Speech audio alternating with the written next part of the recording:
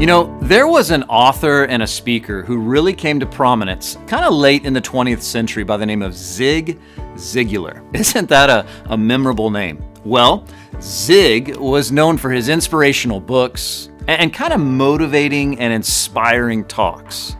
And on the topic of inspiration and motivation, he's kind of well known for this quote. He said, "People often say motivation doesn't last.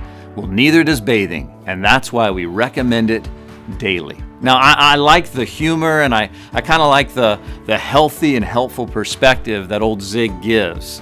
And as we've been reading through the book of Proverbs, this idea of kind of having these truths, Proverbs, wise sayings of Solomon, being constantly in our lives and washing over us as often as bathing, well, it seems appropriate. Sometimes we just simply need to be reminded of good, sensible, and rational truth. Like it says in verse 19, Solomon says, putting confidence in an unreliable person in times of trouble is like chewing with a broken tooth or walking on a lame foot. That imagery is so vivid.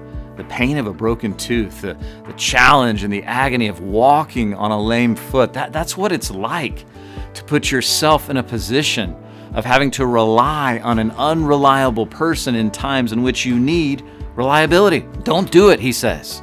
And in verse 20, Solomon writes, singing cheerful songs to a person with a heavy heart, well, it's like taking someone's coat in cold weather or pouring vinegar in a wound. Solomon is simply saying, have some sensitivity.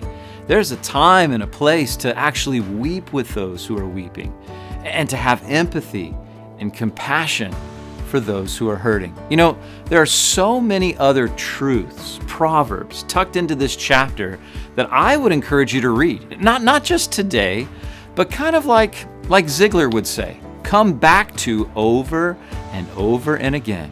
Because we need to be reminded of these good and sensible and rational truths from God's Word in a world that's full of opinions, perspectives, and agendas.